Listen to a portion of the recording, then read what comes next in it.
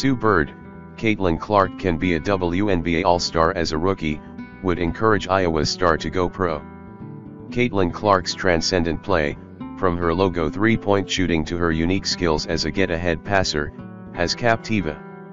Asked why Clark had captured the imagination of the broader basketball public during her time at Iowa, Bird said it was a combination of her long-distance shooting and being one of the faces of women's college basketball during such an ascendant time. There are two that stand out the most with her, and let's start with her long-distance shooting, Bird said. The one thing that cancels out people's obsession with dunking as it relates to the comparison between men's and women's basketball is deep shooting. If we want to call it the logo 3, let's call it that. For whatever reason, men in particular, they don't hate on it. There's nothing to hate on because it is what it is. So I think that part of her game lends to people cheering for it. I think it's also captivating, right? The way that she plays with the long distance shooting, it's captivating. Everybody's interested in it. So that's one part of it. Bird added, I think the other part is that women's basketball is having a moment and that moment needed somebody to team up with it.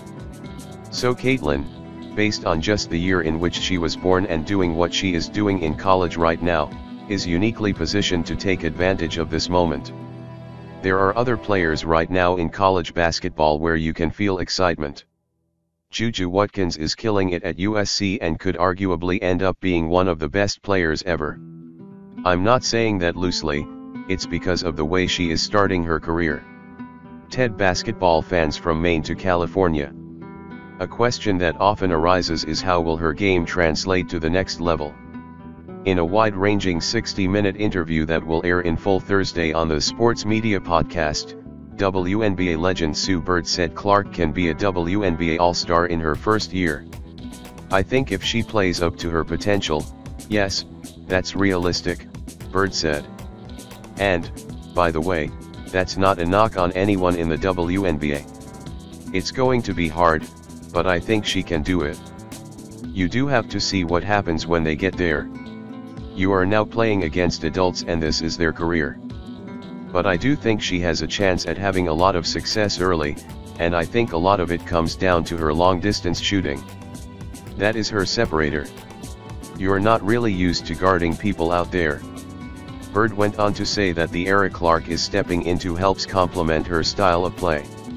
Another WNBA legend, Diana Taurasi, could have been playing the way Caitlin is playing right now, Bird said, but did not come of age in an era to play the way Clark plays today.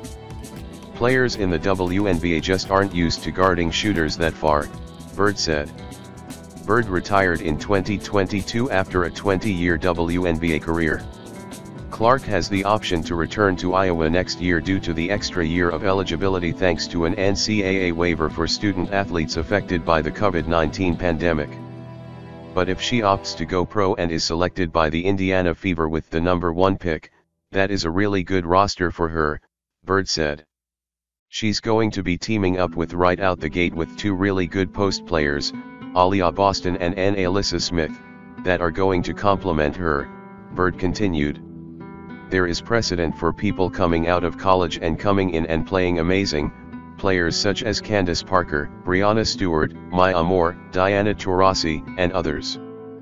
But she still has to come in and do it, and there'll be some growing pains just like all those players I just listed had.